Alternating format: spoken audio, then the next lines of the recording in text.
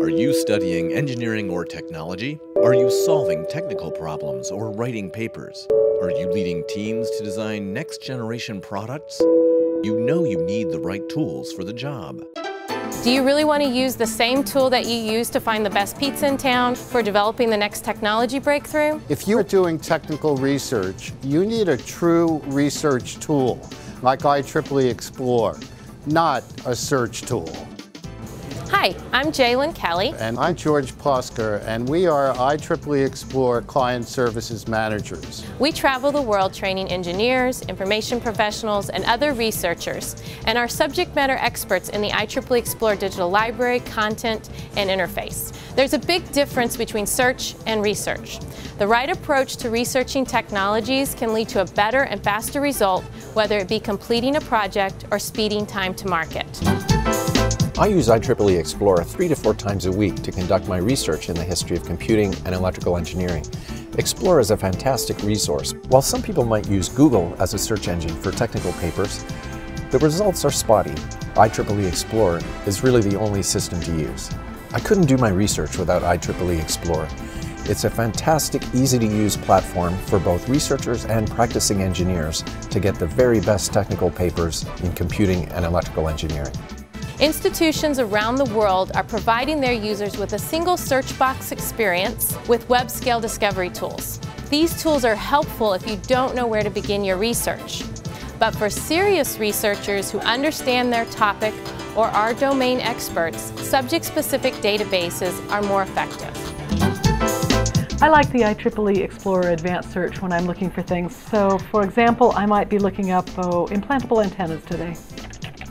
And then I do an advanced search, and up come a number of articles and transactions. I can also refine my search by mostly I'm just interested in journals and magazines. Here's one on in vivo testing of implantable antennas in rats. That's useful to my current research. If I had wanted to be able to search by metadata, by author, by anything else, I can do that on the advanced search, and I particularly like it for that reason. IEEE Xplore, a digital library that contains 30% of the world's literature in engineering and computing, is the most comprehensive and up-to-date source for IEEE content. It provides value-added tools to work with the research results and retrieves quality content without the noise. Last semester, I was in a class called Junior Design. It was focused on research, and my topic of research was on dynamic capacitors. I automatically checked out IEEE Xplore, found a very good article. The author actually invented the network of dynamic capacitors, so his research was very valuable to my own projects that I was working on. I ended up using one of IEEE's filters, the author filter, to see if he had done any other articles related to it. And it turns out it was under a much different title, so I wouldn't have been able to find it without that author filter. All in all, I used about 3 articles from IEEE Xplore, and all those articles are written by engineers for other engineers. If you want to get a complete picture of IEEE published research on a topic, IEEE Xplore is the source to use.